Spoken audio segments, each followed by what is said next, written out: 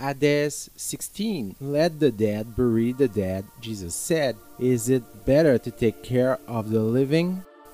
Let the dead bury the dead, says Jesus. Isn't it worth taking care of the living first and foremost? This is often the objection found among Protestants, because the Protestants, I would say myself as Catholic, their error is to give the same value to the texts of the Old Testament as to the texts of the New Testament. They are Bible specialists. Apart from the Old Testament, what do we say about the dead? Let them sleep. They are in sleep at the beginning of the Bible. Sheol is a place of shadows where there are no more memories. In fact, little by little, throughout biblical history, the various depths of the other world have been revealed at the end of the Old Testament in the books written in Greek, which unfortunately they did not keep. It is well told that the next world, there is not only Sheol, therefore between this world and the next, but that some truly enter a provisional paradise, which Jesus calls Abraham's bosom, where they are alive, they are awaiting for the coming of Christ, while others are in purgatory. This is told verbatim in the second book of Maccabees, chapter 12. Warriors who had died in the war because they wore idols around their necks and kind of idol to protect themselves. And indeed, Judas Maccabee offered sacrifices in the temple of Jerusalem so that their souls will be forgiven of this sin of idolatry, and that one day they enter paradise. That means that there was thus a purification, and the Jews knew of it.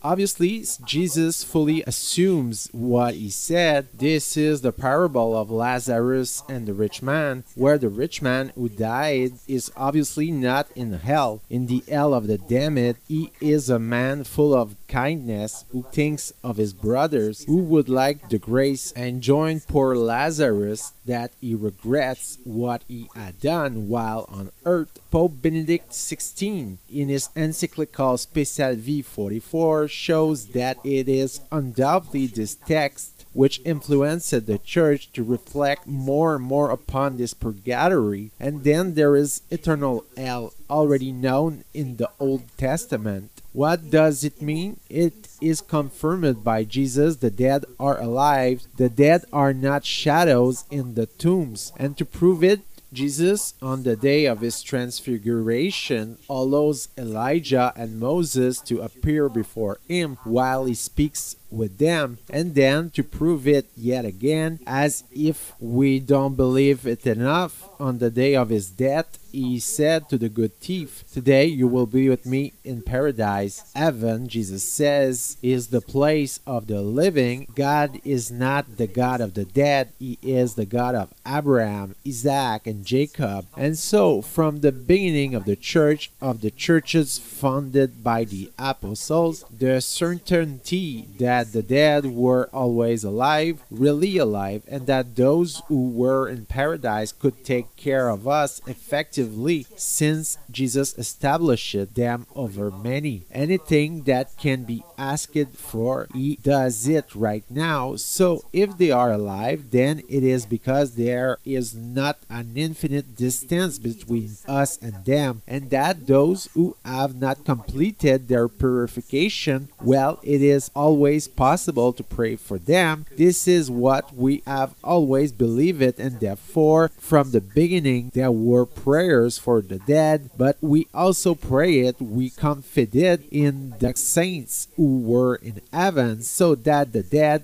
who were still in the death's passage to purgatory will go quickly to paradise, and so that those who are in paradise, no longer needing our prayers, may in turn help us. From the very beginning of the church, in the Apostles' Creed, it was committed into the faith we believe in the communion of saints, and not only the saints on earth, but also the saints in heaven, so that really as they arrive in heaven, we have a church that takes care of us and of our salvation. At the hour of our death, Christ will not return alone, but he will be accompanied by the clouds of heavens, angels, and saints. At the hour of our death, we will see them. We will see our mother again, our father, if they are dead, and that will be the meeting, this time effective face to face, of the communion of saints.